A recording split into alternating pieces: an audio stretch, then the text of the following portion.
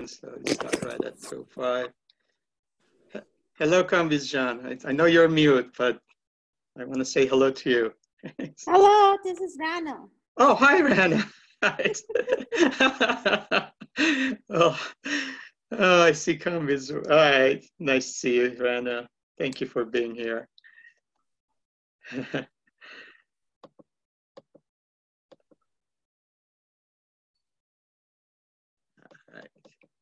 Okay. Well, it's 2:05, so I'm going to go ahead and start. Again, thank you for everyone being with us. It's wonderful to have you.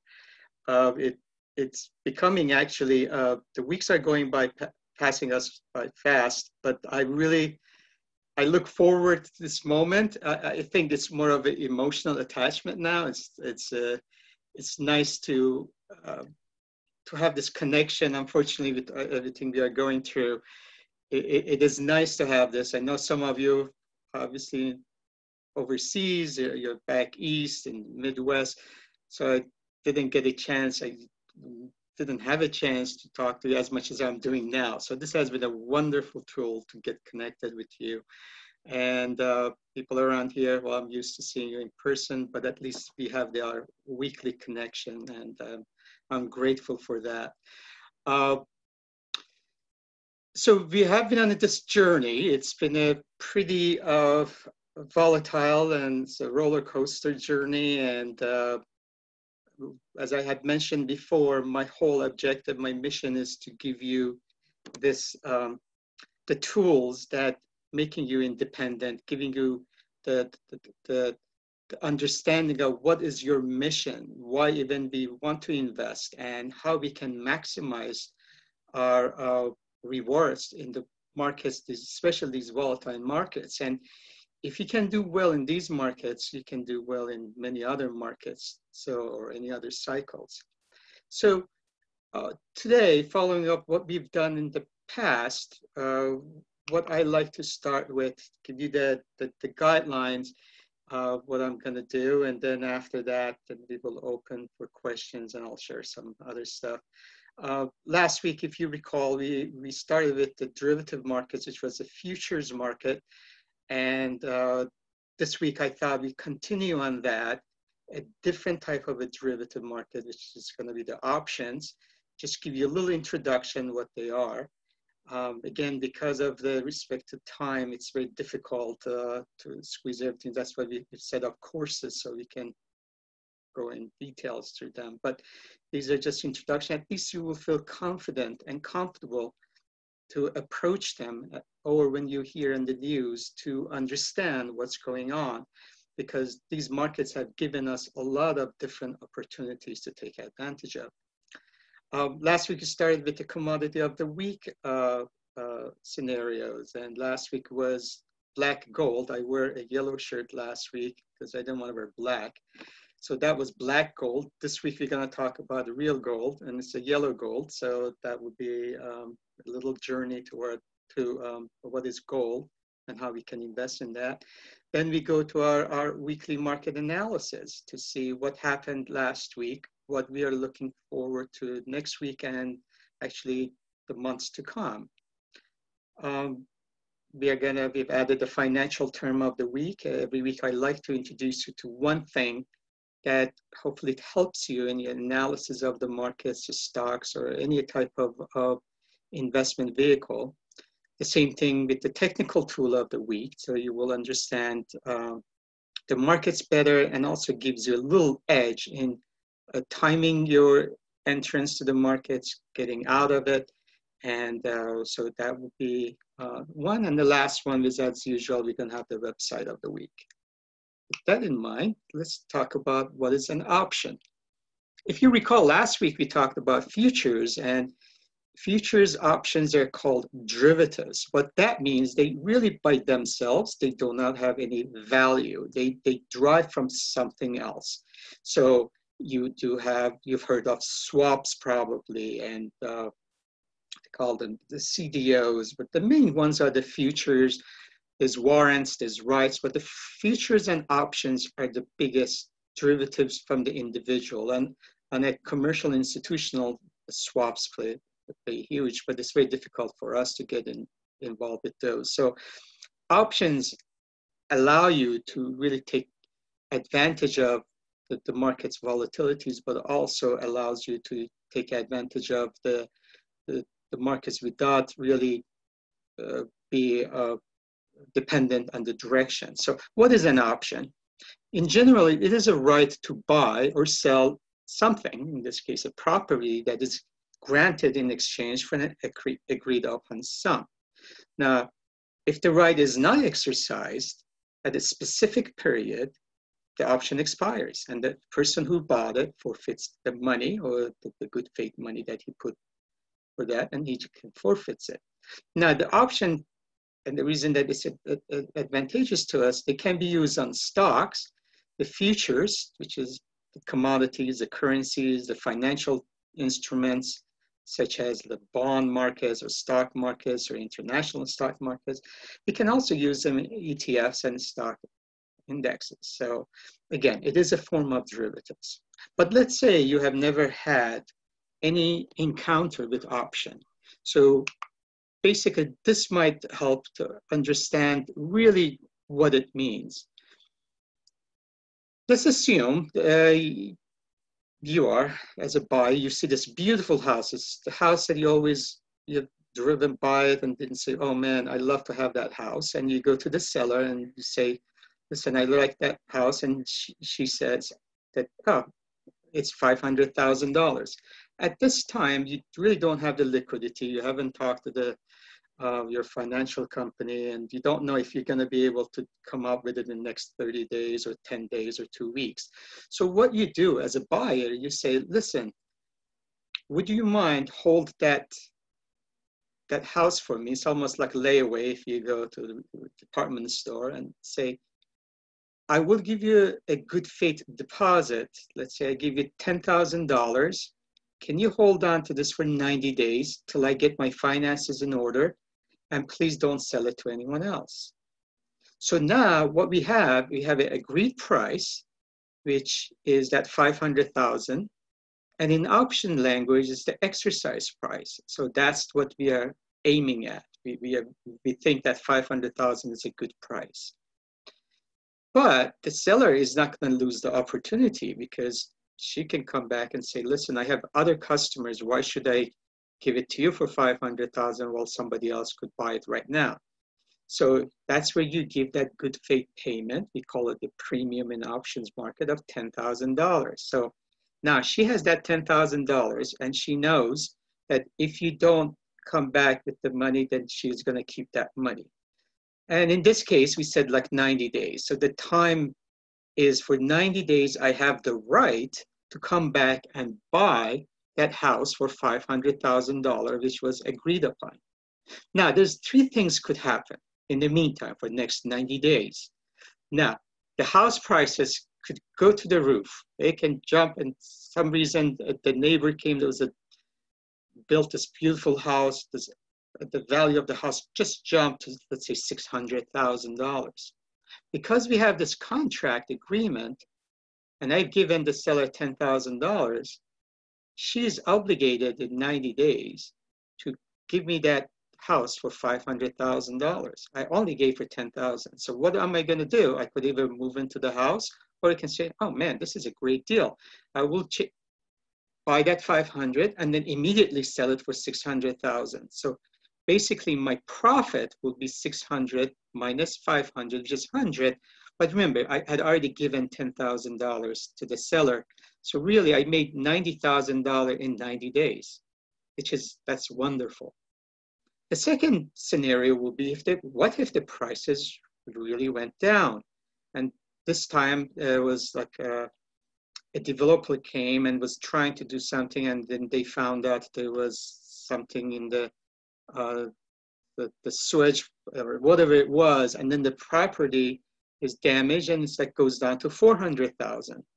Now in this scenario, I really just gave them, as a buyer, gave that $10,000, and I can walk away in 90 days because I said, thank God I didn't buy that house because I would have lost 100,000. So is 100,000 better or 10,000?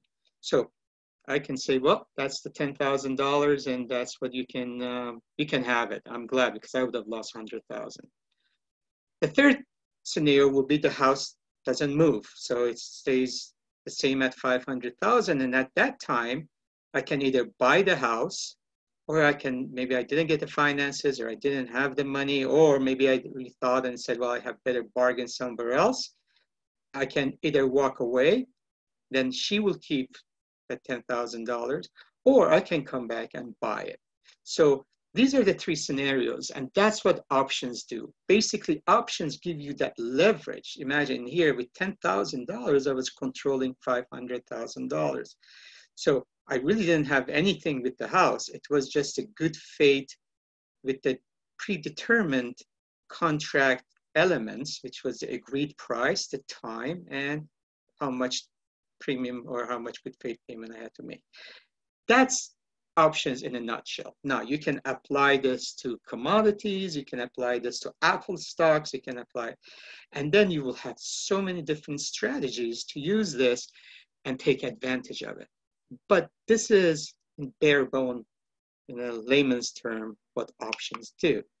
So why do we use options?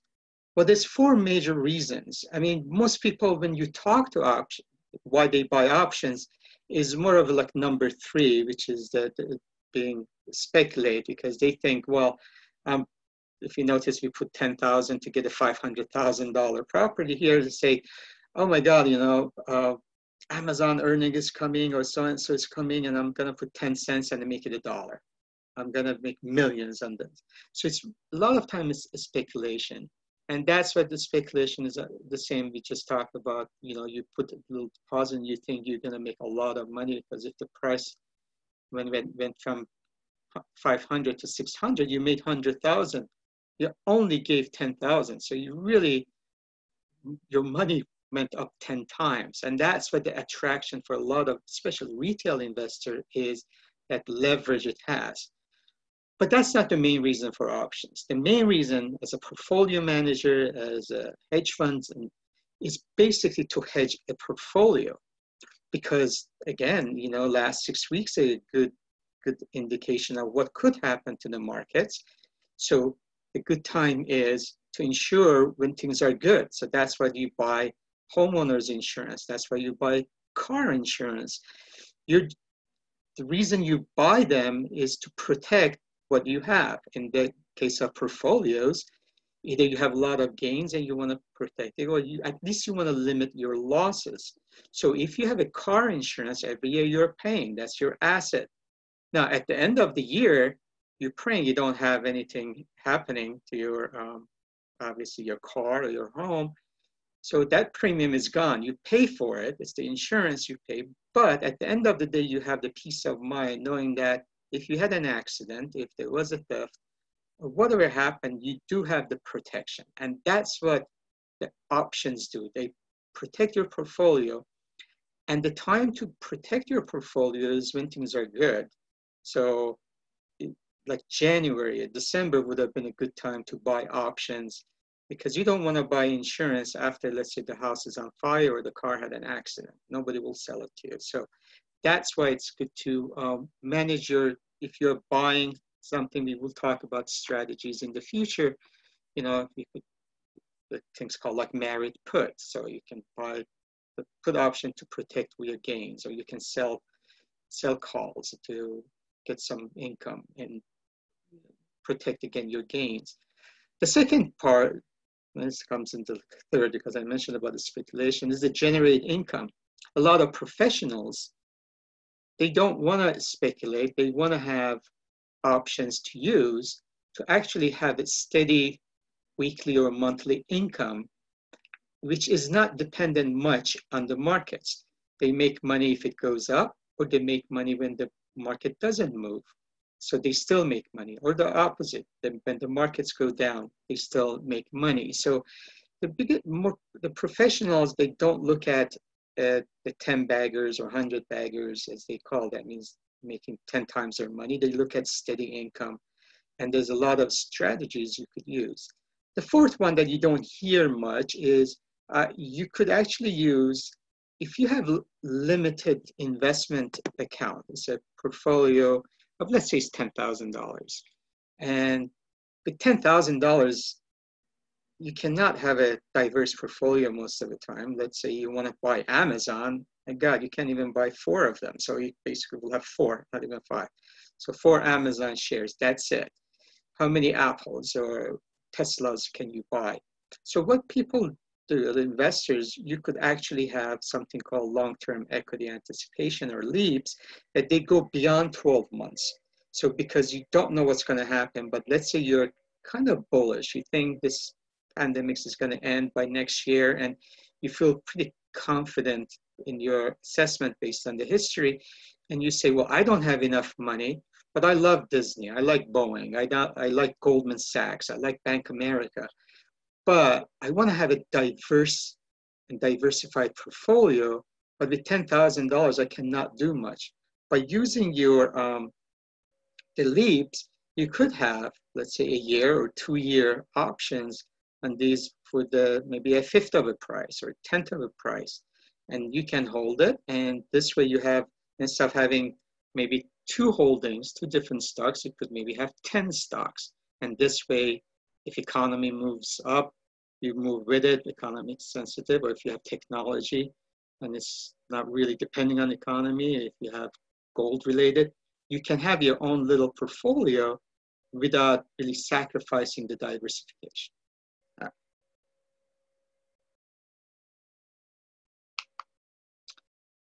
As always, I like to go look at the options history. Well, as I had mentioned before, I like history. So believe it or not, that the first reputed option by this was an ancient Greek mathematician and a philosopher. It was Thales of Miletus. And what he did, remember in those ancient Greece, obviously olives were a very big part of the economy. So on a certain occasion, he predicted that really the olives harvest would be great, would be more than it was needed and usual. So what he did during the off season, he acquired the right to use a number of olive presses for the following spring. So when the following spring came and the olive harvest was, which he knew was larger than expected, well, he exercised the option, he got those presses, and then he rented the presses out for a much higher price because it was in demand. And that paid for his option. So that's how the option started. All right. So let's talk about the commodity of the week. And as I mentioned, I gave you the hint. This has been in the story. It's been in the news. The commodity of the week is going to be gold for this week.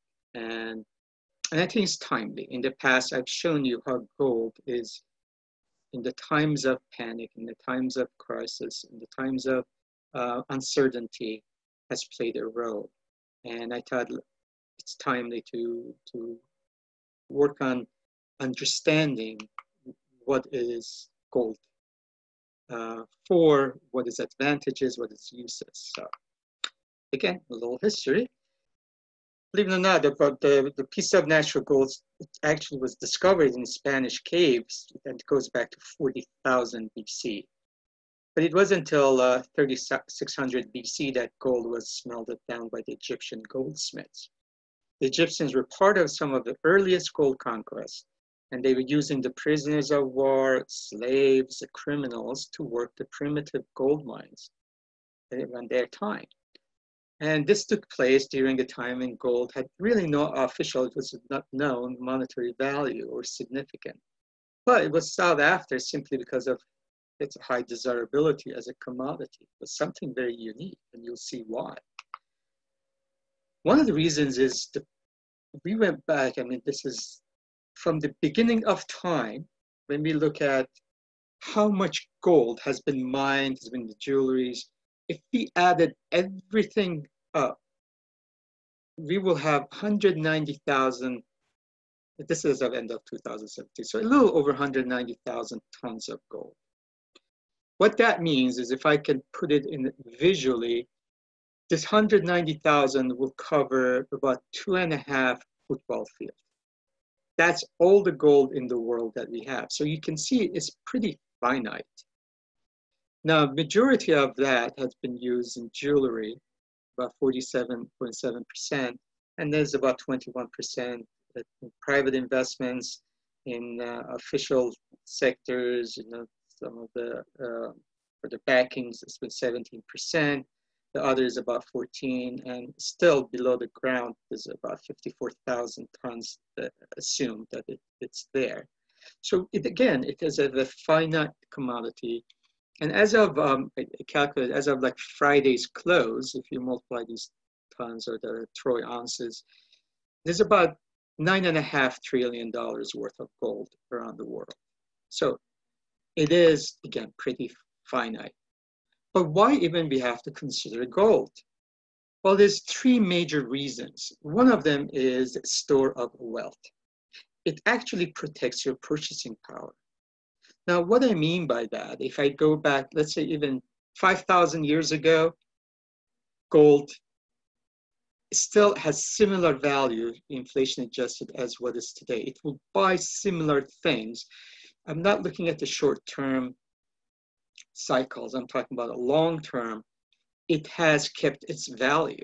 If I go back to 1800, if I had $1 of gold in 1800, that $1 gold will buy worth of $1 equivalence after inflation of what goods can be bought today. On the other hand, if I had $1 of a dollar, if somebody gave me a dollar coin, the value of that dollar would be 1/10,000 of it. That means that $1 has depreciated so much that I have to have $10,000 today to equal that $1. So that's why gold is important. And it is, it's pretty universal. You can take it everywhere and it's accepted everywhere. And that's what it is. It is pretty much keeps its wealth. Again, if you go overseas, it's the same as here. It is also a diversifier because usually it has a low correlations with other assets, let's say bonds or other financial assets. So it's kind of independent, and it's important when you're you want to structure your portfolio. You want to make sure you have different assets that they have low correlations to each other. And it's a hedge, strategic hedge at challenging times. We looked at the history in 2008, for instance, and we've gone back. We looked at what has happened in times of crisis. Gold becomes a go-to place, and you will see why. Why is that? One of the interesting things about gold, the properties it has that not all the other precious metals have, including silver, is it's also not only because of its beauty, it has a unique properties and it has a versatility. It conducts electricity, for instance. It's conducive. Its resistance to corrosion. It's hugely important that there is no corrosion. It is malleable, it's ductile, it's catalytic properties, it's biocompatible. They use it in nanogold. So it's very fine, and besides being so beautiful. Now, where do we use the golds? The big major uses of golds are in jewelry, majority of time. But more and more now, it's actually in finances. Gold was the standard and still is in some of the currencies, is the backing of that currencies. As you can see, we call them fiat because now look how easily we can print money. Well, you cannot print gold. You have to mine them and you have to, it's a real thing. So because of that, it's the one which backed the major currencies. And in 1971, President Nixon decided to get away from the gold as a standard, and we had the free float dollar and other currencies. So that's when the things happened. The gold was fixed at $32 or $33 to a dollar, and after that, that's the reason we cannot print anything, because we don't have to worry, because it's the good fate of the U.S. government, for instance. It's used in dentistry, in medicine, in electronics, in mobile phones, in laptop computers, for metals and statues. Also, it is used some in food, cosmetics, some creams they use that, buildings. I mean, if you go see the cathedrals, the mosques, there's a lot of beautiful, you go to the Medici times and the Florence, you see so many buildings that use that. So it has many uses. But what drives the gold market? One of the most important things, and you will hear this a lot with the commodities, is the dollar. Again, the dollar is the standard right now, obviously, as we speak, is the standard currency. It doesn't mean fundamentally is the strongest. It's just the least bad of everything else. So the other currencies are just in much worse shape than the dollar is. So, and also we mentioned last week about petrodollar, a lot of loans, emerging market, the government loans, a lot. The dollars most of the times exchanged in the oil, the commodities are exchanged in dollar. So that's why it's a standard currency. So when the dollar goes up, then you need more money to buy the gold, so the gold depreciates. When the dollar depreciates, usually that means you can have you have to pay more for that gold. Most of the time it happens, but there are times, in times of crisis, that you will see that it is possible to have gold going up and the price of dollar going up because they are a place of safety. Inflation, because as I mentioned, gold is the store of value. It keeps its value. Then for inflation, when there is economical backdrops that with the prices going up, then the gold keeps its value. And that's what is a hedge against inflation. In geopolitical risks and other risks that we can see now, the gold becomes the safety haven. And that's what, because it keeps its value, it's mobile. I can take my gold, not the big bars, but let's say I have coins, and it still keeps its value. If I went to South America, the gold would be similar price than I went to New Zealand or Australia or went to China. Because of that, and that when there's risk, it has it is the place to go. Also, the central banks can drive the price of gold, whether they purchase it or they sell it, because they're the biggest purchasers. I mean, the Indian central bank, when Modi came and he put bans on import of gold, obviously the price of gold went down, but India's central bank, China's central banks are some of the largest purchasers. Russia, Turkey, the largest holding in the world is in the United States. So the United States has the largest holding as a central bank. But even ETFs, exchange traded funds like GLD, physically holds gold as a backup. It's not futures that they hold. So they actually store the gold. So that's why they are the big purchasers. And as the fund has grown, they have bought more. There's a closed-end fund called CEF. And this closed-end fund, for instance, buys both platinum, silver, and gold. So these funds, they actually buy these metals physically. So they can drive the markets. You have to remember, we talked about supply and demand. So basically what happens when there's supply is higher, obviously the prices go down. When there's a demand higher, with let's say ETFs in the times of crisis, the price goes up. Interest rates also drive the price of gold, especially around the world when you see the negative yields going around from Europe to Japan. And there's, I don't know if it will happen in the United States, but it is something that to consider. When there's a negative yield, there's two things. Number one, you have to pay to store the gold. So now when there's that negative yield, so you don't have that competitive force. If you can get 10% in the bank or 5%, well, I'm going to go buy CD, or But if there's not really any yields out there, there's volatility in the stock market, then gold becomes an attractive uh, alternative. And that's another reason there's negative yields. The last is the supply and demand factors. And now I mentioned about India. India is responsible about, I think, about 22% of consumption of gold, because still to this day it is valued as a high commodity. Most of the Indians, especially in the rural area, they don't have a bank accounts, but the jewelry plays a huge role. I mentioned here monsoons. Monsoons are a good indicator of what happens to the gold price. And the reason for being is when there are monsoon season, it's very good.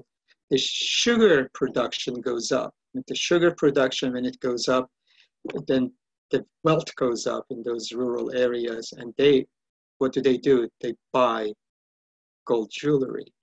Obviously, the Diwali, which is the New Year, or the celebration in Indian culture, that's a big thing because people give gold gifts. The weddings, gold plays a big role. Like about November or so, I think Diwali is but usually it's like in October. The wedding season starts like November 6th or so. That's when the gold becomes more in demand. So after September, you'll see there's a movement in gold. You have Chinese New Year. So in China, also gold has a lot of value. You go to Middle East, you see, Dubai, for instance, is the center of some of the largest gold production. You go to Turkey, you go to Iran. So that's what drives the gold market. One thing about I mentioned the risk, geopolitical risk. On the other hand, if you recall, a few years ago, about 2010, 2011, we had the PIGS. We had the Italy, Spain, Portugal, Ireland, and mainly Greece were responsible for the devaluation of euro, what happened with the European economy. At that time, you would think what happens is, because there's a crisis, the gold price has to go up. But actually gold topped in right around April, July time. Silver topped on April 24th, but gold did about July, I think, at 1940s or so. And you would think, okay, there's a crisis, the price should keep up. But at that time, the central banks of Spain and Portugal and other countries, they had to liquidate their holdings because they were in such a dire situation. So sometimes, even though there's these political risks, that supply and demand, I have to get liquidity as soon as possible. So at that time, I don't care. I want to sell at any price. Okay. So how do we invest in gold? Well, there's a few ways. Last week I mentioned about oil. The same thing applies to gold, and a little more. You will see what is the difference. Obviously, both markets is the futures market you could use. You could use leverage, and it's very short term, long term. You can use it we mentioned last time that with the futures market, you have as a hedgers, the commercial usage, and then you have like speculators, the small and large retailers. Commercial users. So you could use, and the symbol or the root is GC if you want to use futures. The easiest way would be ETFs, exchange traded funds, or exchange traded notes. And I give you some examples here. You have GLD, IAU, SGOL. There's many more, but these are the biggest ones. Or you don't want to buy the actual gold. You think, well, the minings, because of the price of gold is going up, maybe the miners are going to do more because now they're producing more. They can sell it at a higher price, or their inventory is there. So you can buy ETFs of this. The best ones are GDXJ, which is a junior mining. So it's a smaller mining companies, which is mainly, these are in Canada, United States, South Africa, Australia, there's Chile, Peru, Russia, we go to Kazakhstan. So they are these are the miners, so you could actually use that. And of course, South Africa being one of the largest in the world. So then you have Ring, you have Nugget, which is the leveraged miners. You can buy mutual funds. You can go to Fidelity, Vanguard, there's Spross, US Funds is one of the largest ones. So you can have gold funds. Invest $1,000. They will buy diversified actually holdings in the mining companies, for instance. I mentioned there's a difference between oil and gold. I mean, you don't want to go buy a barrel of oil and hold it in your house. First of all, oil is pretty toxic, and that's one of the reasons you've had this problem with the storage. You know, you don't have problems with storage of wheat. I mean, it just goes to waste. Okay, you lose that. But with oil, you really have to find a place because it's really toxic. With gold, you don't have to worry about it. You can store it for thousands of years. So that's why you can even buy bars and store it. Four of the top places to store your bars at a small price. Some of the largest places are Singapore, London, Switzerland, and New York. Lesser degree, Hong Kong, Utah, Provo, Utah. You can also you can store it there. But the main places you can actually don't even have to see it. You just call, let's say in Switzerland, you say, oh, I want $100,000 in Swiss bars or gold bullions, and then they just store it for you, and just you pay storage to every month, or you can arrange it every year. So that's another way. Other ones is they're through coins and collectibles, and that could be, if you're a you know, the value is not the same as bars because it's also because it's collectible. The purity of these coins are important. It could be MS65, which is the highest, MS64, 63. So the higher the purity, the better the price. And then we have the Krugerrand, which is the South African, Canadian maple leaf, American eagle, Australian kangaroo. We have Chinese pandas. And these are, you know, they come at a premium. You have to pay. So when there is a price of gold is going up, just be careful. Don't jump on either bars or Krugerrand because you not only have to pay for the price of gold, the dealers, they know there's a demand. So for instance, right now, I hear the bars are going for $100 a premium. So let's say gold is $1,700. These dealers are selling them for $1,800. The average price should be about $25 to $40. So you really, they are taking that spread pretty high. The last but not least, let's say you have limited amount of money and you say, well, I really like investing in stocks. So you have Newmont Mining, American Barracks, Frank-Nevada, you have the Wheaton, we have the Narrowside, which is a Canadian company, and Real Gold. So basically, this is another option, investing in using stocks to invest in gold. Okay. All right. The markets. What happened last week? I mean, we've had the first 3 days were fantastic. April was ending as the best month, depending on what index you use, from Russell 2000 going back to 1974. You look at S&P going back to 1987. We look at NASDAQ going all the way back to 2000 and then 2008 and 9. So it's amazing that it was supposed to be the best month and then the last 2 days happened. Let's see what happened. So what I like to start with, first of all, I always like to look at the economy. And the reason I like to do this because I think there is a separation right now going on. We call it the Main Street and Wall Street. And I like to see what is the average person as a human being feeling and what is the markets doing. And so we'll start with look at the economy. Well, one of the biggest news was obviously last Monday, you know, Georgia started opening. So there has been some partial reopening, whether rightly or wrongly. People, they feel that it's time to start doing something, and they just feel that they're in prison. So if you notice these blue, and there's I think 18 of them, they open their doors as a partial reopening phase 1 and see what happens. Georgia was the first one, but Texas, Oklahoma. And then the yellow ones are the orders lifting or reopening soon. It could be May 15th, some of them are May 8th.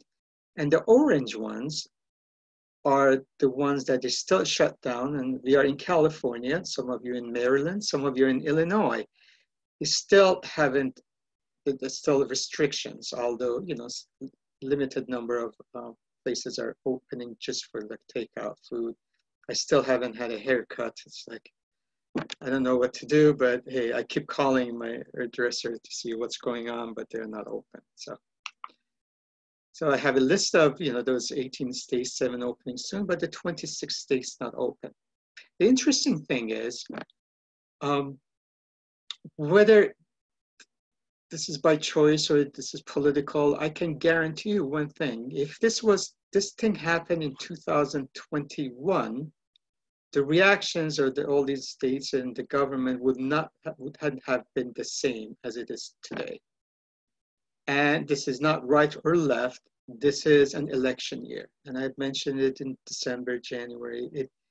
To begin with, it's a volatile year, anytime the 4th year of presidency. And I think the decisions are being made that it has, again, if it was a year after or 2 years before, it would have been different decisions, but this is what it is. So that's where we are now. One of the problems I run into, if you notice the shutdown, the restricted places, they include California, they include Illinois, they include New York, Washington, DC, Massachusetts, Boston. So some of the largest cities, which is really heart of the economy, they still close. And I think it's okay. Personally, I don't mind to have a little more closure in the sense that feeling a little more confident, because the second wave, when it comes, if it ever happens, which I hope it will not, it will be devastating. So I'd rather have a little cautiousness. And so, okay. Shem, would you mind if you make sure everyone is muted? Thank you. Now, you know, I of all the channels, I have Bloomberg on. I put it on mute. I just like to see while I'm working. I don't listen to any other. I don't watch anything. I don't watch Netflix or just Bloomberg. I just like the way it's presented. But other than that, I don't really care about the news, because Wall Street tells us something, and I know there are discounting factors, and I know they're looking at beyond Q2 and Q3. I think last week on Wednesday we had when we had that big rush, and for 3 days we hit the highest it had been since March 23rd. It seemed like, and I wrote a note, texted, it's like the markets are taking the perfect scenario, as if you're back where we were in December. So what I do, and they do a lot of studies, First Trust Advisors, Department of Labor, they come up with this. And besides the initial jobless claims and the weekly retail sales that you can see is horrendous. I mean, we are going lower in a good way. I'm saying it's like it was 6 million and 4.6 million, now 3.8 million. Last year was 230,000. Our weekly retail sales last year was 5.5. This is 8.1. And this is not even a complete picture. I mean, we have to see what happens a month from now when we look back, or 3 weeks from now. This is what I look at. I look at the box office receipts are 8,791 compared to 151 million. The rail car traffic, the steel production. So everything you can see is basically in the big negatives. The hotels, the occupancy is 26%. The average daily rates are 73 compared to 128, but the revenue per room is $19. The restaurant industry is completely shut down. And then I also always interested to see what is the TSA checkpoint data. 119,000 compared to 2.2 million a year ago. So basically, these are the things, the revenues for the state. And we still, these numbers are not 100% because we don't take all what has happened. The reason I showed you that is when in 1920, we had only 26% of our population working in the service sector. Today is about 86%. And the service sector is really responsible for the majority of GDP. We talked about it 2 weeks ago. And I mentioned about how the GDP is calculated, which is 70% on consumption, which is 45%, is really other 70%, but 45% comes from the service economy. So if that's shut down, the difference between manufacturing and then services, with the manufacturing, I have inventory. I can, granted, I still have to pay rent, I have to pay other expenses, but I can bring those inventory and hopefully sell it in a month, 2 months when the things open. With service, we don't have that. We don't, I mean, if you don't go to a restaurant, that revenue is lost. There is no replacing that. If I don't go to the hotel, if I don't fly, if I don't go on a cruise line, if I don't go to Disneyland, these revenues are not coming back. Granted, we can look at a year from now, they will be there, but they're completely lost. And that's why it's very important to understand, and that's what I evaluate, what is the service side of our economy doing? Again, my hope is everything is gonna be back for everybody's sake. One positive thing I have to tell you, and I truly believe in that, is that Americans, we as a society are a very optimistic and positive society. And that has kept us going. The main reason, and I have mentioned it and I keep repeating every time, is the history. We really have a short history. We don't have a lot of baggage.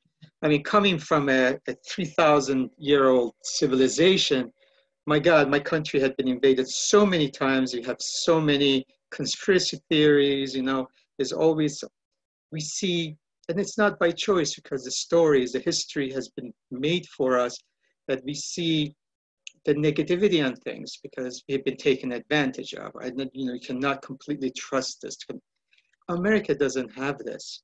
America has people who were the positive people. They looked for a bright future. They brought their children to have a bright future. So that's, for me, is the biggest and the most admirable things about American society. But also it could be Achilles' heels in the sense that sometimes the reality is lost. But we always come back from the crisis, and hopefully we'll continue, and I'm sure we will. But that's one of the major reasons between our economy and other economies. I thought this was interesting also. It was the Bureau of the Economic Analysis. It came up with these numbers. Our consumer spending, I mean, you can see, I mean, it's just month-to-month basis, down over almost $1.1 trillion. We are not really spending. The wages are obviously lost. Unemployment benefits, tiny bit up there. But the personal savings are shooting up. I mean, you hear people are saving more. They're getting checks or benefits or whatever the loans, they're not spending, they're not going out. So basically they're saving, which is a good news, but also that means that money is not coming back to the economy. So the hope is, and that's one of the reasons, again, some of these states open their economy because they want to make sure that money is going to flow in to the communities. Another interesting thing I saw was the small mom and pops, they're getting a lot of love from their communities. Why? Because people are not traveling. They want to stay within their community. They like to visit their local stores. And so that's maybe has become positive. So I don't get in the car and drive an hour from now to get a bargain, for instance. So that's, again, that's what our behavior has really changed. So let's talk about the markets the week we had. And I'm going to review again, the history I've talked to you about. I go back. There's a question that, is this a V shape? And when I say V shape, the markets drop and then they're going to go up. The same thing we had in December of 2018 with Chairman Powell. And I thought this is interesting to see what has happened in the past. Again, that doesn't mean 100% will repeat, but I'd just like to see within 6 months from when the intermediate peak was in, what happened to the market 6 months later. We can start with the blue line, which was down in 1937. You can see that's where it was. But within 6 months, it still was down about 32%. In 1929, when we had the peak, 6 months later, we still were down 30%. So we did drop close to 50%. We had a nice bounce back, and we just digested. We went down, and still we're down. Then Nikkei, this is a great story. I mean, 1980s, late 80s, the Japanese were buying everything, and then this whole deleveraging happened. And they still haven't gotten them. They still have no inflation. They have negative yields and still trying to get out of what they did in 1980. So this was Nikkei after 6 months. And then S&P in 2008, in March, we bottomed out. So the reason I show this is where we are, so the S&P in 2020. As you know, we talked in February 26th, or somewhere around that time. We dropped March 28th. That was the fastest since 1929, 33 days or so. We've had one of the fastest moves, and this is where we are. And the question is, will we just maybe move a little bit and then go back up and everything will be good? Or will we go down, at least depending on the markets, whether we will even undercut the low of March 23rd. And this is where I will discuss that we are in two different markets, the tail of two markets. And this is important to me because what happened with the 401ks, with the emergence of the exchange traded funds, if you recall, from 2009, we had one of the biggest bull markets, and this was the longest continuous in the stock markets, and which ended in, really in February of 2020. That's almost 11 years from March 9th, 2009. What happened was a lot of this money, you really didn't have to choose the stocks. The markets were doing the work for you. So the passive investing was important. The exchange traded funds like S&P were spiders. They were doing the 401ks were allocated to a lot of baskets of investments, and the investments were, again, in indexes.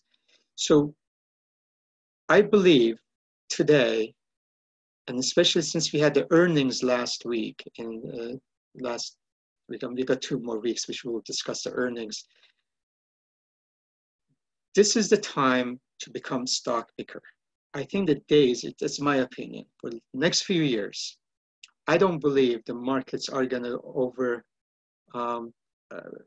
as far as overperform the individual's stock or investment selection. And that's why it kind of gives me the encouragement. I look forward our Saturdays, because I'm hoping I can give you the tools to become your own analyst, to become your own researcher, to find there are gems out there. So right now, what we have, and I explained what happened to the markets, you have quality companies that they're still there, and they will be there 10 years from now.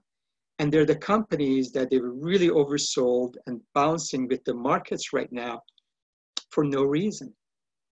Whether it's the Fed pumping in $2.3 trillion, whether it's the fiscal responsibility of the government, they're pumping this money, for whatever reason, there are some good quality companies, but not, there are many that they shouldn't be in business. And it's tough to say that we are in an open market society, and that's what we want our performance of investments to have some kind of a logic, even though I've learned my lessons that logic doesn't work in the markets most of the time. It's about liquidity. I mean, I mentioned last week, it was the expansion of PE and buybacks really pushed the markets up because there was just so much liquidity with the companies. It wasn't really organic growth of the companies, but there are companies that they're going to grow. They're going to do well, a lot of technology companies. So to answer that question, whether this is a V-shape, it might be V-shape for few companies, but I'm not sure 3 or 4 years down the road on S&P 500, there are going to be companies that they'll be gone, maybe 100 of them. I don't know. I mean, these are the thoughts that we are really, this is a transformational time, at least in my lifetime. Things are changing. I looked at the sectors for the year to date, and if you want to have a healthy, as far as economy, I look at the financials. I want to make sure financials are leading, and we're still not there. We will look at that. Basic materials are the economic sensitive. They're the raw materials, they're the energy, the oil. I mean, the gold is also, I mean, imagine if the gold was not, the miners were not, how bad this would have looked. We look at the industrial goods. Industrial goods are economic sensitive, but then we look at Caterpillars of the world. We could look at Deere's, we look at Boeing. There's the machinery. So far, these are the worst performing. So although the markets are up, we look at, you say, wow, look at S&P bounce back, Russell 2000 had one of the best, but where are the segments or the sectors who are pushing it up? And that's important to me. When I see the healthcare leading, well, that's the defensive stocks, and they better. I mean, that's, we looked at the previous crisis, and healthcare was usually the number one or number two. Technology, we are in a different world. I mean, they are kind of have their own stories, and they're going to be some companies emerging from this leading and going to all-time high. Then we look at the consumer goods and the services. When we look at services, we're looking at companies like Netflix, looking at Disney's of the world, even Apple is a service. And we go look at consumer goods. I'm sorry, Apple is a consumer good. Apple, anything that you use for your personal, it could be food, it could be drinks, it could be toys, it could be sports, anything that is related, and that's Apple is part of, that's consumer goods that you can spend money, whether you need it. Some of them are discretionary, but most of them are non-discretionary. You really have to have them. But this is where I want to see this part moving. Utilities are in the middle because of many reasons. They're more of a defensive, but they were telling us in the beginning, they were really overperforming the other sectors, and you knew there's a defensiveness, so the markets knew something. The thing is, I show this because it's from Finviz. I really want to go and every weekend try to evaluate this and see what are the best sectors for the week, for the month. So it gives you a better understanding what's going on. This is a chart of the S&P 500. This is the cash, the SPX. I hope you're a little more familiar with the Fibonacci numbers, and this is from the high to the low. I had mentioned the markets usually go, and when they get to the 50%, usually that they want to rest. When they get to 61.8%, that's a huge number, and that's a decision number. I mean, these were drawn, look at this is from February to March. So, but the markets respect their numbers. Last week, we hit on Wednesday, we hit the number at the 29.38, 29.40. We respected that, and that's what we had 2 days of sell-off. I have this trend line, And the market was uptrending since March, and on Friday we broke down. Now, this is called ambush zone. So if you ask me what is my feeling about the markets, right now I'm neutral. I haven't gotten the sell signal as far as shorting the markets. I bought a lot of things right around here, and I've been gradually selling. So if there was anything, I would have lightened up around here. But as far as going short the markets, I'm not shorting yet because I need confirmation. Normally at least to another bar on Monday and Tuesday. And if we break below that 50% number, then that will give me more confidence thinking that, yes, we can go back to 38 and eventually we'll see. But there might be a little digestion here. So that's, again, you will see a common theme here because now this is Russell 2000, which was the strongest for the last week, and in month of April had a great month. You can see we went over 50%, the ambush zone. Immediately the next day, we reverted back. And we are sitting right on the trend line as well as at 38.2%. So again, next week, if you break this down and go, then I will respect that all this it was just an oversold, we call it technical bounce, rather than fundamental believing in the stock market as a whole, thinking that we are gonna revert and gonna go back to, let's say, all-time high. This is the NASDAQ, the NQ, which has been the strongest. Now, this is the only index, I think, it might not come back and test this because of the large cap growth technology companies. Historically, when we hit that 70.8, the 78%, usually if we break down, we will go to all-time high. So it's very difficult. The farther you are from the low of where we start this Fibonacci, the harder to come back. So although we broke that trend line again, so this is negative, and I always look at the volume. You see the down volumes, you see the blue ones are when it's up. The red lines is when the market went down. So you can see there's a distribution. Even when there were up days, they weren't as strong. Regardless of that, I see that we might have a little rest here. But if you break that down and it's like 61.8, then there's a room that you could go. There might be a little digestion in this area. And then the market is going to decide, depending on what the news are, if there's better news about vaccination, if the more states are opening and it's under control, your phase 2, phase 3, then we will see what happens. But right now, I'm on a neutral with this. This is the Dow Jones index, the Dow Jones 30, industrial. Again, the same theme. We went inside ambush zone, which is the 61.8 and 50. We spent a few days and then we broke that trend line, and I need confirmation. Again, we had the higher volume. VIX is the volatility index, the fear index, and you can see as the March 23rd, the market started going up, obviously the volatility started squeezing. But still, anything over 30, that means it's still high volatility. So the markets are not convinced that we are out of woods. But we did hit that 76.8 and 6.4, and then we bounced back. Now we'll see if this goes over the number, approximately about 40, then we ended ambush zone. So that means if this goes up, usually the markets go down. So you want to watch this. You can even buy the VIX.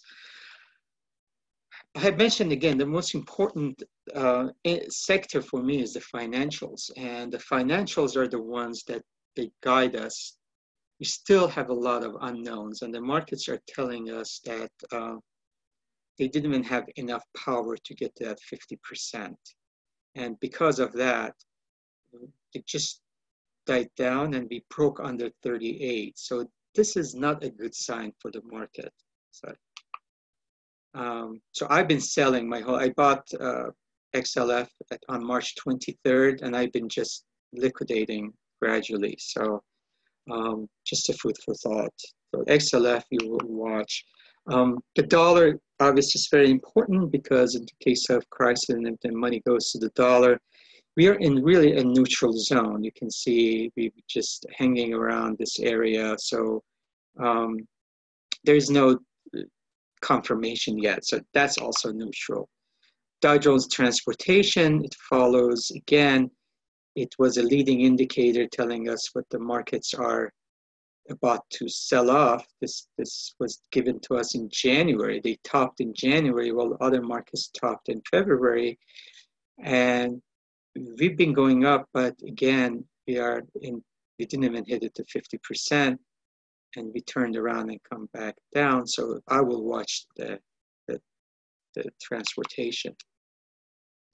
The other thing is on 2 Thursdays ago, if you recall, Chairman Powell came and they started the $2.3 trillion buying municipal bond, but mainly the junk bonds and the triple B, the liquid. So I thought this is where the announcement came. We hit that high. And since then, we've been gradually just going down. So we are in a very crucial point. So I watch the bonds, but especially the high yield bonds to see what directions it's going to give me. So if you break this down, there's a gap here. You're trying to fill that gap. That's not good news for small companies. And especially, again, there's a lot of energy companies. And there's, in the past, I watched LQD, HYG. I just thought I'd show you this on just the respect of time. The other thing I do is I like the ratios. This is you can do with stock charts. All you do is choose anything. You can use it with stocks. All you put the division sign in the middle. So I want to see S&P, how much is it worth using gold, not US dollar? And you can see we were doing really good. We were much better than gold, as S&P using gold as a currency. And then we dropped on March 23rd. So we've been going up, but now you can see again, we are in a crucial point compared with gold. So we are turning down. We went over the 50-day moving average. So this week is important for confirmation. So again, I don't have the sell signal yet, but these are what I'm watching. And that's why I like you to have, the copy of the slides, because this is what you could do over the weekend. Believe me, once you get more familiar with this, it becomes addictive. I mean, it's fun. I don't know how many of you, I enjoy, researching these, but you can actually develop your own story and find out the whys and why is this happening and in different levels. Now, this is the price of gold itself. Now, gold, this is on a weekly. It's at 1,700. It's consolidating. So while the stocks were going up last week and 2 weeks ago, gold is just having a good time on top. So it could go down to 1614, but there's a big support. Look at where we were. So this is something, I will watch. I wouldn't jump on gold right now, but gradually, and again, I think miners, the GDX and GDXJ, they have more potential of moving. Some of silver miners, in the past I had mentioned PAS, PAAS. I mean, it was like $11 or $12 not long ago. It went over 22. So there are companies right there that you can actually look at. One thing I think you're going to hear a lot more. So maybe next week I dive in more on Bitcoin. As you know, this coming week or next week coming up, it's the minting is being cut in half. They're going to mint halves, which is driving the price up.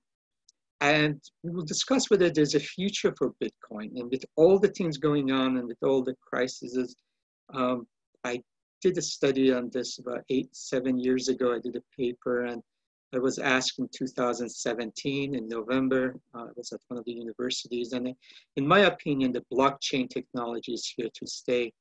Bitcoin is not a one-time wonder. There's a lot of use for that. It just needs a little more efficiency in the sense of understanding it. And to have the uniformity in some ways, but it is something that I think it definitely needs to be accepted. And it, unfortunately, it don't have a central vehicle. We don't have like an exchange traded fund or fund.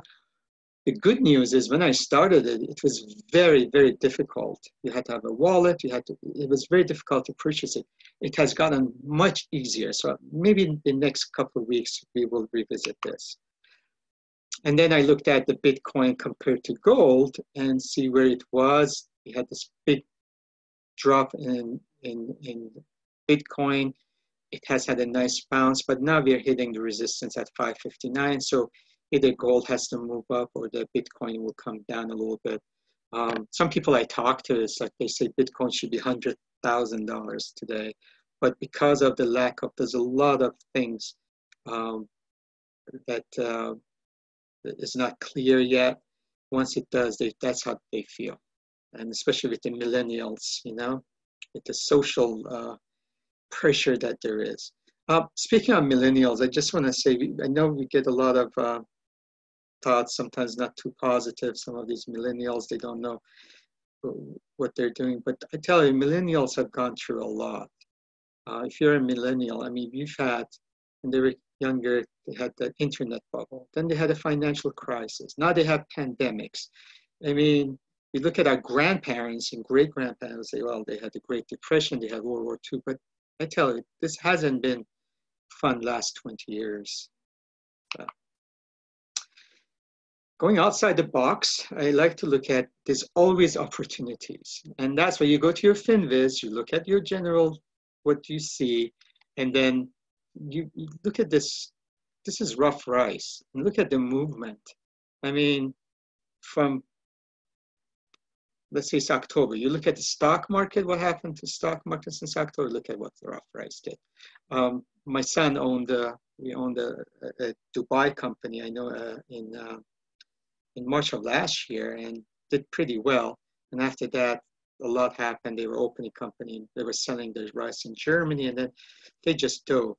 I mean, last 10 days, it went up 100%. I mean, it's just, there are opportunities like that. So look for it. Another opportunity I've spoken before, when we look at the long term, is exchange traded fund, the UGA. Last week we talked about oil, the crude oil, but that doesn't mean it has to affect everything else. I mean, look at the Reebok gas. I think I find some value in the gasoline. The way I see it, you know, with the airlines, a lot of people are not going to be flying. At least I don't know many people who are going to put their mask on and they're going to, there's a sanitizer and then sit 6 feet apart. And I don't know. I don't know how many people start flying. So I feel with the things just loosening up, there's going to be some more driving, and the warmer weather is coming, the visitations, and I think you're going to see more demand for the Reebok gas and gasoline. This is an exchange traded fund, UGA. I had recommended it right around about $9.50. I still hold some of it. I've been selling, like, interesting about Reebok gas or the UGA is it shoots up the first 10 minutes. It goes up like to 13 and then it comes down middle of the day and then closes at average. So it is it's just something to look at. All right, I'm gonna go a little faster. Sorry, I got only 10 minutes, so I'm gonna, respecting your time. So next week, the weekly upcoming. As you know, last week was huge with the FANGs between the Apple and Amazon and Facebook and Google and Microsoft of the world. And it was really interesting what happened. And then Tesla of the world, when Elon Musk thinks their Tesla is overvalued and asked the market to drop it down. And actually then the markets, they said yes, they said thank you, and they put the prices down. But usually the best earnings or the high earnings come in the beginning. The worst earnings are the best, you know, things they come toward the end. We got 2 more weeks, but this week, for instance, sometimes the earnings are not good. They really pushed farther down the road. I don't put too much value of the earnings that we are getting right now, because remember, this whole thing, at least 2 months of this, 2.5 months of these earnings were under normal circumstances. So that's why I'm not sure. That's why the emphasis on Q2 and Q3. Those are going to be more valid ones. And so far, nobody really wants us to, they don't want to give us the guidance because they don't even know. I mean, look at what happened to Amazon. Amazon, which is again its own world, came out and said that they had a great profits, but all the profits were spent on the maintenance and, you know, on the just take care of the pandemic related. So we don't know. We don't know what numbers. So analysts don't know. I talked to some of the analysts. They don't know. Everything is a guessing game. Right now, everybody's thinking that Q4 is going to be great and we're going to come back the way we used to be. And that's what the market is pricing. I hope they are right. But based on my studies, I don't see it that way because of the, again, I'm looking at the average business owner, small business owners. Some of them, a lot of people, small business owners that I know, they haven't gotten the SBA loans. I mean, they still don't. I mean, some of them have been accepted, some of them is in process, but the money's still not there. There's quite a few businesses that already closed, they shut down. I don't know what's going to happen to the rents. I don't know what's going to happen to the mortgages. We are in a better shape financially as far as the banks go, but the small businesses are the big part of it, about 15-16% of this economy, and that's huge. So coming to the weekly earnings, next week we'll have Disney, CVS, Activision, Shopify, PayPal, Anheuser-Busch, and Uber. These are the ones that I chose. I thought they're the pretty good ones that to keep an eye on. Just a short story. I always have stories, so it's like Shopify. I mean, it's fantastic. They've done great. They are the part of the new technology. As you can see, they've done very well, along with other like the clouds and security, and then online digital communications and healthcare. I remember it was exactly 3 years ago, and I was in a university competition for our students. We were in Seattle, and Shopify was there was a, God, what was this? It came from a Canadian university, and that was their top, well, they had to come up and analyze one company, and they put a big buy on this, and Shopify was at $75. And that was a great call that they felt it's going to go to $100. And, you know, we hit like 680 or 660 last week. So that was a wonderful call. It makes me proud of these students. It's just fantastic the way they do things. All right, financial term of the week. So this week, every week I like to have something that's applicable to your analysis. Last week we talked about ATR, which was more of your management of your investment. The week before, we looked at the free cash flow, which is very important, I think, in these times. And I think return on equity is as valuable today as it's ever been, although it's sometimes some of the numbers are not as reliable, but at least it gives you the direction. And once you're learning, it's not just for today. I'm hoping you learn this for a long term, so you understand why what analysts look at or what portfolio managers look at. So return on equity is basically means the net income, which is your bottom line profit, which is your total revenues. You take all the money you get, you take all the expenses, which includes the taxes, interest, and the expenses, and that becomes your net income, which is your income statement. The reason I chose this is also because net income is really, that's what the earnings, that's what the companies come up and say, well, this is what we did. That's how much money we made for that quarter or for annually what we did. So you look at that, and then what is the shareholders' equity is, remember the companies usually, there's few ways let's say I am a private company and I want to start to have this idea and I want to go big. And there's different ways I can do financing. I could have my own money. I could be ex-Mayor Bloomberg. I can have my own money and start my business. Or I could have investors say, come with me, private investors, and we can be equity holders. We can basically be partners in a sense. But the two major ones, when you hear about the larger companies, when they want to go public, or they want to have they need a large amount of financing, is either they have to borrow from the banks or they issue debt. And that's what the bond market comes into picture. They say, well, in exchange for this much return, we want to use your capital and we will pay it back in 10 years or 5 years. So that's the bond. But then a lot of companies, they want to go public and they issue shares, and then you have shareholders. So everybody shares in the profits of that company.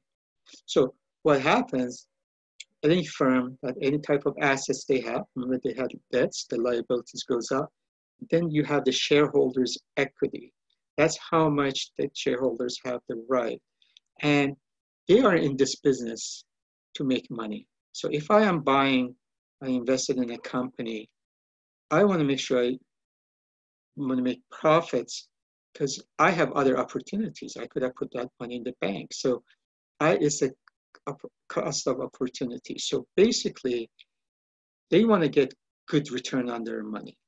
And that's why the shareholder equity comes. And it's on your balance sheet. So basically what happens is that the ROE shows how efficiently this company is doing, especially as the management, the money that the shareholders contributed, and obviously the higher, the better.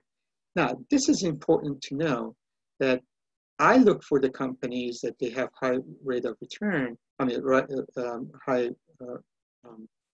return on equity, but I also want to make sure they don't have a lot of debt, because sometimes the return comes because of usage of debt. So we will see, like on FinViz, when you go and look at the companies, and one class we have to do just on screening, for instance, you want to make sure they have a low debt to equity and they have high return on equity.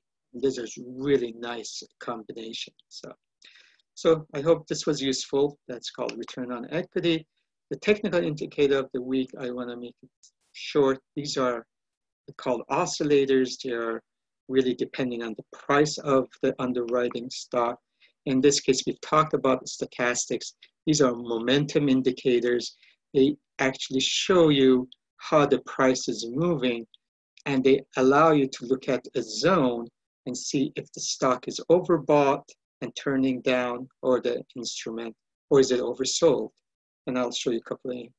I also use these stochastic oscillator for another reason, which gives me a better understanding of where the market is, and it's the divergence. What that means is, let's say your stochastic is coming down while the price is going up. So something is not right, because we want harmony. If there's a momentum, you have this momentum pushing the stock price up, then it will continue. There's inertia and it will have the momentum. But if it isn't, then somebody's getting tired. And I use this example, just give you there's a couple other examples. Like I looked at XLF. Remember, the XLF, this is from the stock charts. We broke below the 50-day moving average. We visited one day. This is a failed breakout, we call it. This is a doji. It almost looks like an evening star. We went up, came back, we broke under. So there's not a lot of good news. On top of that, you can see, and I will show you in another screen. First of all, we were over 80, we turned around. So there was a warning sign that we are going down below 80. So once you break below 80, then you go from overbought, and that's a sell signal. And we got it here. We are in a lower, we turning down, we already in a zone that, let me go see exit. Oh. Okay. Well, let's look at this. So you can see we were up here, and this is where stochastic was, we came to almost the same area, but look at where the stochastic is. We are much lower. That means the momentum has died. There's not enough oomph, as they call. There's not much push to bring the stock back up again. So because of this, the stock is here, and this went down. Then this was right around here, it gave me heads up for XLF. And you notice I sold a little bit. So I did the same thing with the NASDAQ.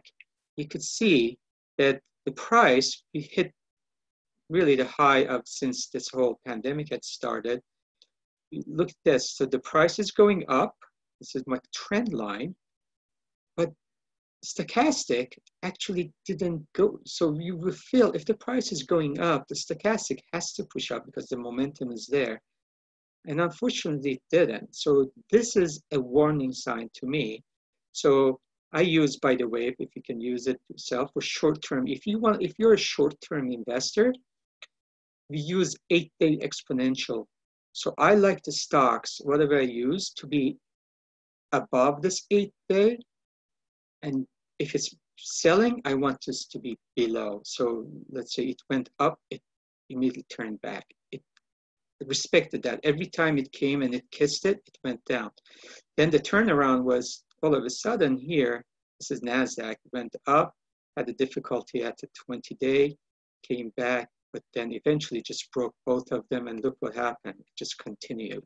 And look at the stochastics, they continued. So this is a warning sign to me. It's not a sell signal yet, because we still, as long as we're over 80, we're okay. Once we turn around and go from 80, under 80, then that will be a sell signal. And especially if we break under this 20-day moving average, then I will have sell signal. I did the same thing with S&P, SPX, and as you can see, we are going up, but the oscillator is going down. On the other hand, the opposite is here.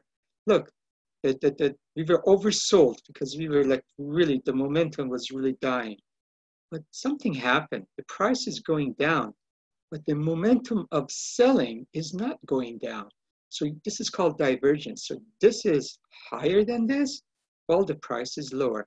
And as soon as we broke that oversold zone, the 20, look what happened to the markets. So I'm teaching you this because I want to be able to use that in the future. So there's MACDs, there's RSI, but this is a good example of I'm running a couple of minutes over, so I apologize. The last but not least is the website of the week. Basically every week, and I hope you're using, some of these are really fantastic, so I try to make sure there's something that is useful, like ETF.com, you can go and find all the gold ETFs or the miners ETFs and compare them and say, okay, GDX and GDXJ, what is the difference? Last week we talked about futures. This week, I think tons of information on the CBOE. It's a fantastic site, all about options. It's the Chicago Board of Exchange. It gives you anything you need. I know some of you like to be, have the initiative to it, but I will have a course basically talking about all kinds of options. There's about 72 strategies, but there's like main ones, like 26 strategies you can use on options. But if you learn about five of them, you're golden. You can use that and have a good, steady income without taking a lot of risk. So with that in mind, that's end of my presentation. I'm gonna get, if we see everyone. All right, and see in the chat if there's any questions. If not, Sean, can you can unmute? Yes, I'm going to unmute. Perfect. Okay, great. I am good. Rami? Yes, Nidhi. Sorry, last session, we talked about 5 variables that we must deal with. The first one was, what are we trading? Mm-hmm. If I give you an example, as we talked about before, I considered in cosmetic, beauty, or perfumes, Okay. but I don't know how to discover in Finviz or the other Okay. Now, is this website. a, well, it depends. You being in UK, it might be, I don't know if this is a British company or is it international? Is it some company that is United States? Do you have a No, name? some of them is in France, in Okay. beauty, most of Okay. them, and some of them is in from UK. Right. So Finviz is really mainly for international. And I mean, you can look at, in the UK, there's TD Ameritrade, for instance, Schwab, they do have the UK, our Financial Times has it. But let's look at basically the sector that you're, let's say, the industry that you're looking at. And then what we want to do, let's go and look at like the beauty. Or cosmetics, maybe. Okay. Exactly, I searched this like you, but I didn't find it. Okay, well, let me do this. So one of the ones that I've been watching, for instance, is, maybe you should do this. So it's Ulta, right? So Ulta is specialty retail. Maybe that's what we need to do, specialty retail. So Ulta has, obviously it has got hit hard because, you know, when you're home, like for the last 6 weeks, you're not going to parties. Well, obviously you're not using cosmetics. And if you come on Zoom, usually you don't want to, maybe you want to put makeup on, but some people don't. So that was one of the reasons. But there's a lot of other things that Ulta offers. And I think eventually that they're finding their niche. So probably then we should look at the specialty retailers, because I don't use the Finviz for my screening, but it has a lot of good things. But that's probably would be the best way. So if I go to, again, I go to screener, and then I look at industry, and I go to specialty retailers, and then it also tells you what countries they're from. So let's say special retailer, and just mistake right there. Okay, so we have companies in China, in Mexico, UK, for instance, is Farfetch and Hudson. I don't know how they are. Germany. So basically, that might be one way of doing a little research. So all you have to do is let's do this. So you say, well, I want industry and I want it in UK, and then you just go to United Kingdom, and it gives you those two companies. So there's a Hudson and Farfetch. If you want to see it in France, then you just, again, these are just give you some ideas. So, but there's nothing in France. So the UK, those are the two that you can study. That's not what there's, again, you have to do, look at the macroeconomies. You have to have a story, and you have to have a reason why you think, let's see this Farfetch does, which is actually, the chart looks actually not bad at all. I mean, it's a pretty good company. So yeah, actually this is, and since we are here, let me just take a look at, so it's a good example. Like, I'm looking at the good news is that there's not really much debt to equity, so that's a good sign. But the return on equity hasn't been good. So when you see these reds operating, the margins, that means the operating profit margin is not good. Basically earning per share, they've been losing money. So these are the things that you want to be watchful. So there's specialty retailers. So there's a big short interest. So that has been one of the reasons pushing up. But since I have you here, let's try something we are screening since everybody sees, by the way, do you see this, Neda? Yeah. Okay, good. I don't want to keep going with Yeah, I it. can see. Perfect. So all you have to, for screening, all you do is you say, well, I want to go choose a company which is the return on equity is over 30%. And then on the bottom, I don't want any company, I want to make sure like the debt to equity is under 0.2. Immediately you have 86 companies out of 8,000, right? But you don't want to have really small companies. So you want to say that I want to make sure the price of the company is over $10, so that narrows down. And then the other thing is the average volume. I want to make sure they are liquid companies. I don't want to be in a company that doesn't have a lot of a lot of volume, because I want to make sure they're tradable. So all of a sudden, from all that, I'm narrowed down to 15 companies. And they are from Ireland to Canada to Denmark. There's different services. That's one word of caution, by the way. So you want to make sure you compare ROE to the same sector.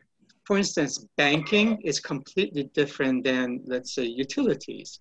Even in the banking sector, you could have Bank of America, which is a commercial bank, has completely different ROE than, let's say, a regional bank. So there's a lot. This is just the beginning. So here I know the companies like, Accenture is like in the information technology. So you can see this is you narrowed everything down, but just using one little screen, and then you can just pick and choose. Electronic arts, because as you know, a lot of kids are at home playing games. It hit all-time high. I mean, look at that, a 52 weeks high while everything was going down. So that tells you. So this is the return on equity is at 43%. The debt is low. You can see this return on assets is good. So something like that is a theme. So it's a multimedia. But anyway, I don't know. Was that helpful, Neda? I don't want to confuse you. Yeah, but I was wondering because I need to search about the industry or search about the brands from which countries. Well, it all depends. I mean, this one, since you're in UK, I mean, you don't have to buy UK company. We are such a global economy now. Yeah. You can focus on China. You can focus on United States. You can have companies who are in Germany. So don't limit yourself just in UK. You could. It's just the amount of what I'm trying to offer you is like these are all free sites. So basically, that's the reason. So all the companies are traded in the United States. So even if you opened an account with TD Ameritrade, they will allow you to trade American stocks. And right now, I would just emphasize the education part. Just learn as much as possible about the companies and how, and then do maybe a little. One thing I have to tell every one of you, please, and just don't disregard this. It's important because I go back to my journal. Please write your reasons. Please write what happened, your emotional state when you were buying it, why you bought it, and that will give you why you sold it. Next week, I like to share like a money management and risk management skill. When do you sell something and what you have to watch? Basically, and how many shares do you buy? Do you just randomly you say, oh, I got 10,000, I'm going to buy 1,000 shares of this. So I will show you that because of the time. This week we had a lot to go over, so I will do it next week. But right now, I want to make sure, even if it's a theory, it's like a dummy account, or just sit down and write, and then a week later come and analyze that. Now, if one thing is you can also sign up for there's a registration, and you can actually have a portfolio. You can actually do so choose some stocks and assume you bought them that day, and then based on that, watch it every day, because then it tells you how much you made on it, what is the latest news on them. So this is a good little tool if you register with Finviz, not paying. Well, since you brought me to this, one of the interesting exchange traded funds is COW. I used to play that a lot. So rather than playing futures, the COW is the exchange traded fund for livestock, and you know what's happening with livestock. I'm becoming to some resistance, but that has done okay. Last week was up 12%, which is what happened to the hogs, pigs, and cattle and chickens. So anyway, but I will talk to you in private, Neda, if you like. We can talk more. Yeah, definitely.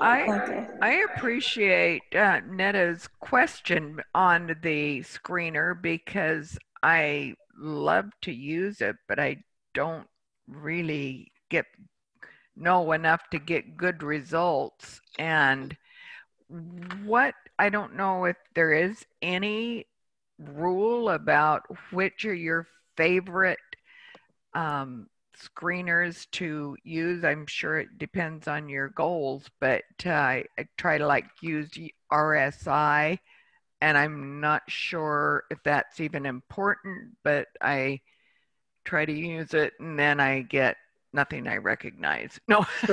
No, good. No, I appreciate that. So I think what we should do, these are great questions, because that gives me a theme that we will, again, I love to do the whole just section on Finviz, because there's so many things to do. But screening is an art. And if you notice what I've done last 3 weeks, for instance, that's what I tried to show you. What are important ones, like return on equity? I want to see the price to cash flow, which is price to free cash flow. So these are the themes that you want to go with the companies that they have earnings. So maybe I can come up with, depending on whether you're a value or growth investor, that you will learn that what are the priorities, and each economy has its own really screening. So I think that will be helpful. So basically, I just give you one rule of thumb, especially if you want to be in liquid. I try to invest in companies who have the option, they're optionable. So that there's one, I like to make sure the price is over $10. I want to make sure that the volume is high. So right there, you eliminate maybe 90%. Or what you could do, the other thing is you can say, well, I want a reputable company. I just want to look at companies in S&P 500. And for me, for instance, I want to make sure the companies that they have, let's say, what is the best return on equity? So you press on return on equity, and it tells you what are the top companies in S&P 500, which they're definitely the largest and they're the liquid, and they have the best return on their equity. So it gives you that, and also tells you what is the debt to equity is. So right off bat, you look at CTXS, which is the GoToMeeting, and the Citrix. So right off bat, you can kind of choose few of them, and they're mostly well-known companies. So, but we will do one session on that, Chris. And I agree, because there's just so much. There are companies like Zacks, and there are companies that, IBD has its own screening. There's a lot of ways, but the reason I like Finviz is because it's so much under one roof that it allows you to move from one screen to another and have a big picture rather than just a specific. But maybe that will be something next week. I'll come up with maybe a site for the best screening, for instance. Ramin, I would love that. Yeah, do you know the number there? For example, the ROE. Yes. Is that for the recent quarterly number, or is that for the future number? I don't know. Forecast? Good questions. No, unfortunately, they do not. And again, these are based on the previous. So in order to do that, it is, so you just click, you can see my my cursor, it says return on equity, and it says TTM. What that TTM stands for is trailing 12 months. So for the past 12 months, so it's in the past. So it doesn't, so you have to do a little more research on your own, look at the projection of the sales. And that's where the difficulty comes, right? And that's what I like, technical analysis, looking at charts. But I like to start fundamentally, and then I look at what is the big institutions are doing, for instance. So basically return, this is again, trailing 12 months, and that's for the past. So then what you could do, you basically know what is the equity is, and then make your own projection for what it will be this quarter, for instance, for the net income, because net income is really the earnings. And again, it's going to be a little difficult, but I just wanted to share something that, for instance, I think insider transactions are a big thing for next 1 month or 2 months. You want to see, are they, like when these earnings come, and then you want to see what is the management doing. I shared this before, so I was like, it was really interesting for me. I've been watching, but like MGM, right?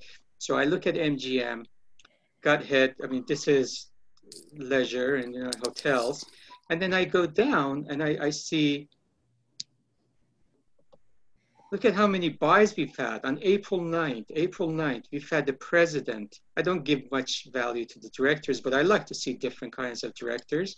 And then and I want to see different names. So there's 1, 2. Then I have this CFO, which is very important to me. So in March 31st, bought at $12.08. So I like to see the variety of things, especially there were some sales. And then I like to see, again, I don't like one director coming and keep buying, but when I see the variety of things, that gives me a little confidence to see what's the story, what is going on. So I put it on my list to just watch it. And then one of the screens that you could do is say, look at the insider transactions and see for the last 6 months in this, has there been more toward the buy side or next, I mean, screen, that means like 451% increase in buying activity. So just the food for thought, and you can do it going through screening, or you can actually just go to the insiders and just go, you just say buy transactions, and boom, it gives you the, like as of even May 1st, so-and-so bought, there's 2 people have been buying in this Sterling Bancorp, for instance.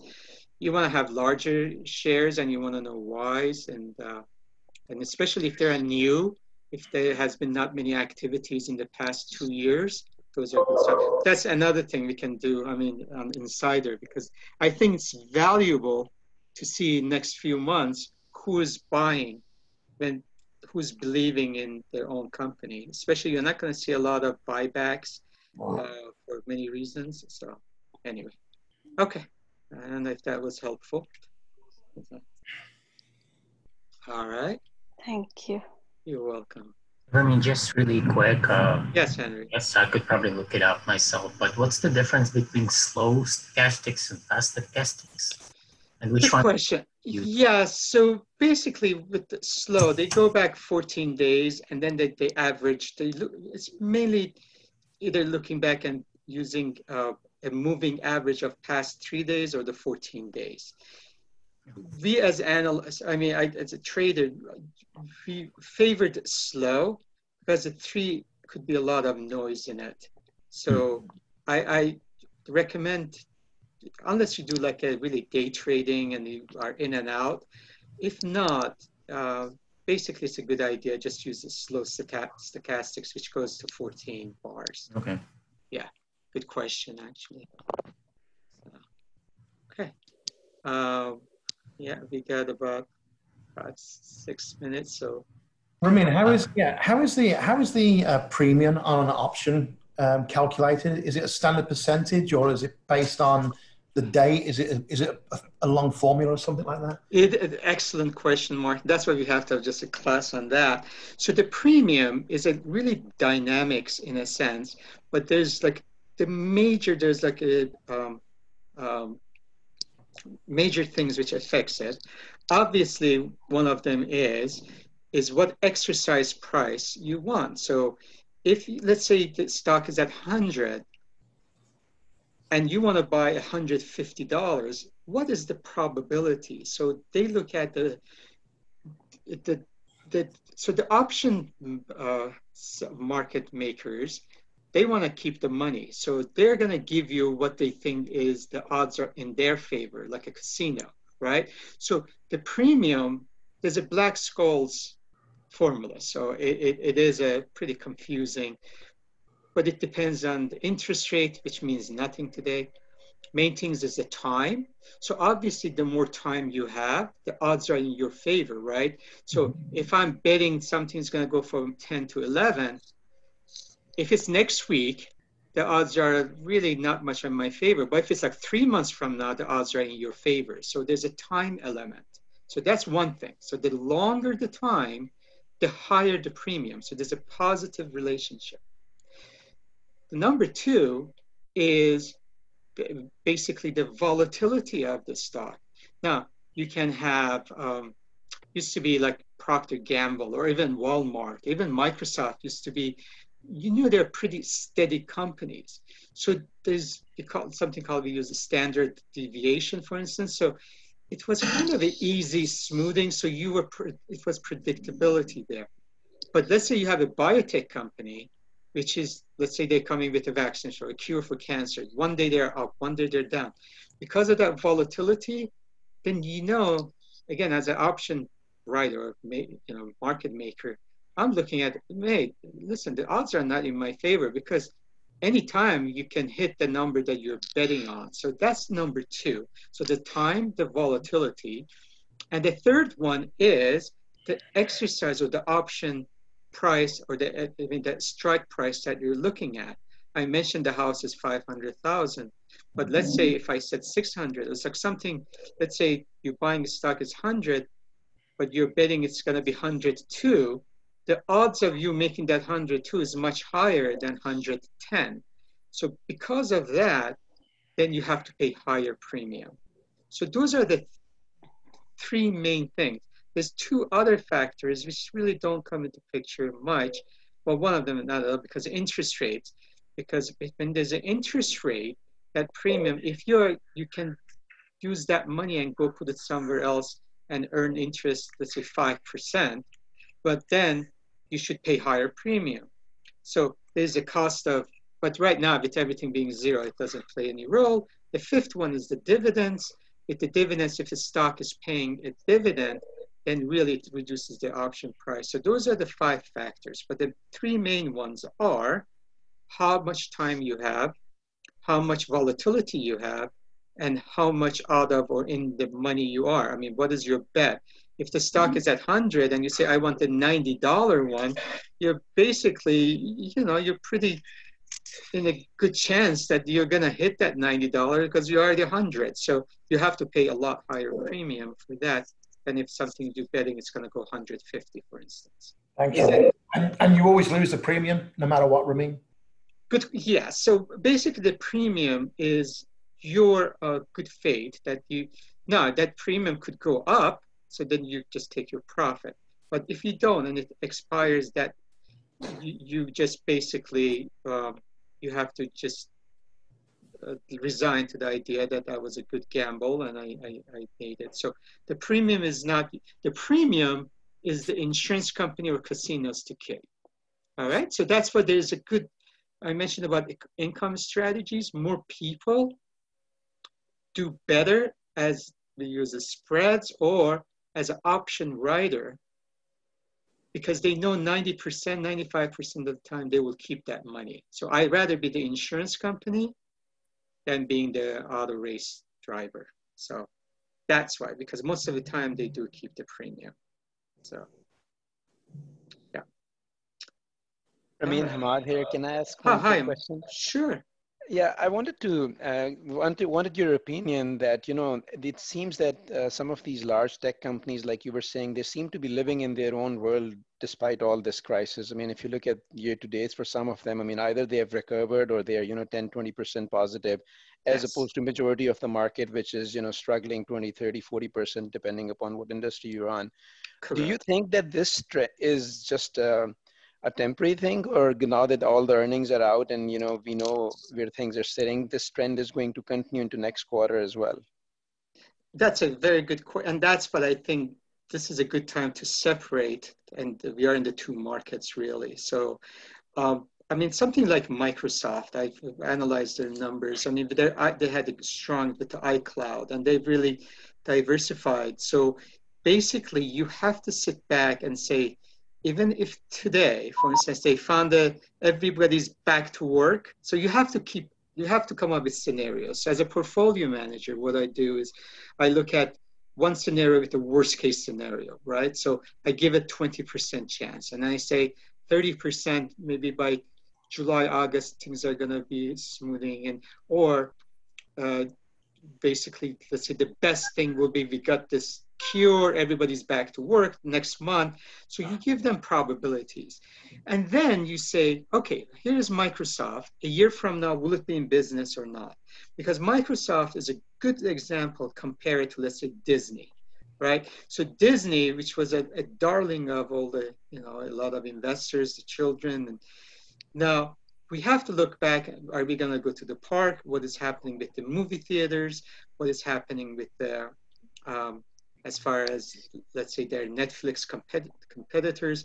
So it's a completely different world because if we had another wave coming, let's say in fall, and that they have cruise liners, so that gives a completely different picture than, let's say, something like Amazon or Microsoft I use. Microsoft, regardless of what happens, still has the revenue stream coming. So that's why you have to look at from the story point of view, and that's why you look at their internals, you look at uh, the guidance is very difficult, but again, they had a good guidance. And then basically you look at the valuation. So if that's a good valuation, how are they doing with their dividends? Are they going to continue? What is their profit margin? What their sales tendency? So yeah, so, but I think the companies which were strong, they might be one-time wonders. Let's say it was like there was this biotech company just came up with this great news and then it fizzled out. That's different than a large company. And and I think biotech is actually a good sector to look at, a good industry actually. You know, would be something, there's a lot going on with biotech. And so they're kind of independent of the economy. So that's what you want to emphasize. And we talk about digital. We talk about, last time we talked about themes with like Internet of Things. We look at the security, you know, internet usage. So you think back and you say, okay, when the kids go back to school, will this internet or the clouds, or are they still going to be using? So those are the things. So I think, yes, some of these companies, there are reasons, but also because the money wants to find the most secure institutions. They have so much money that sometimes they can't buy the small caps, so they kind of emphasize working on the large companies. Glad you asked. One last thing I have to say. If you notice, the whole thing happened on April 30th, which is, we call it end of the quarter dressing. So with the window dressing, what happens is, you know, it was a great month, so there was some profit taking on April 30th. So basically, you want to make sure that you also think about the time of the month when you're investing. So I don't know if I was clear, Hamad, but yes, you're on the right track. So there's a reason. You follow the money, basically. Yeah. Got it. Thank you. Of course. All right, it's a little past 4 o'clock. I don't want to hold you Guys, I really appreciate your time. I hope this is beneficial. Again, my mission is to make you independent and hopefully create interest too, because it is fascinating and I really enjoy it. So as you can see, but I hope to see everyone next week. And again, Sean, I want to thank you for your help and thank you for sending all the recording.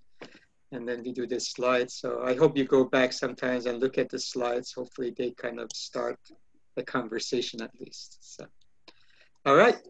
Thank you very much. I know it's a little after 4 o'clock. Thank you. Have a good day. I wish you a great week, of course. Thank you, Ramin. Thank you, Ramin. You're welcome. Thank you. Bye. Bye. Bye. Bye. Bye. Bye. Bye. Thank you. Bye.